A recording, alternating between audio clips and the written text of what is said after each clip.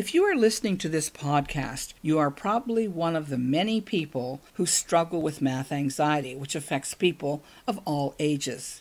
Even people with good math skills sometimes experience math anxiety.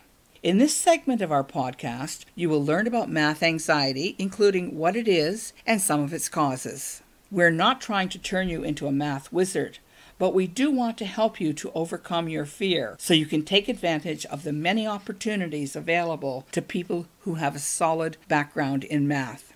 If you have started exploring career choices and started looking at the admission requirements for specific college programs in Ontario, you will have noticed that a background in math is required for a wide variety of programs. Regardless of whether you are considering a career in health and life sciences, business, technology, or skilled trades, you will find that all require applicants have completed secondary school math at the college, C, or university level.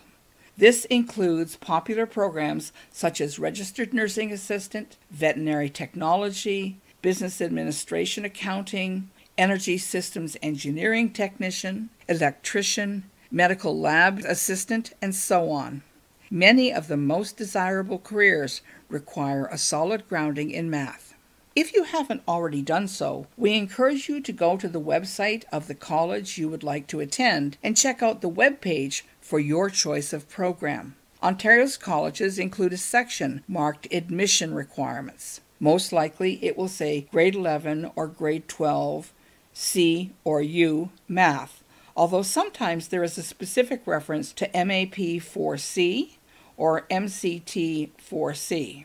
Don't let math anxiety be a barrier to reaching your goals. If you suffer from math anxiety, you already know what it feels like. Math anxiety shows itself in both physical and psychological ways.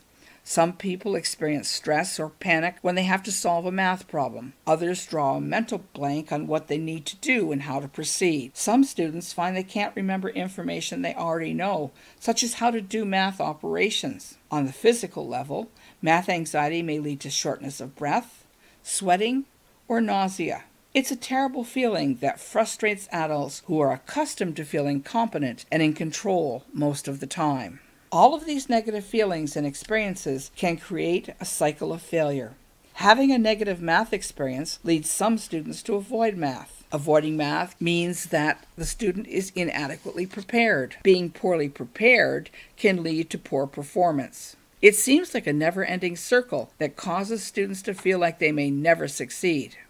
But, as you'll learn in segments 4 and 5, we have practical advice that will show you how success is possible.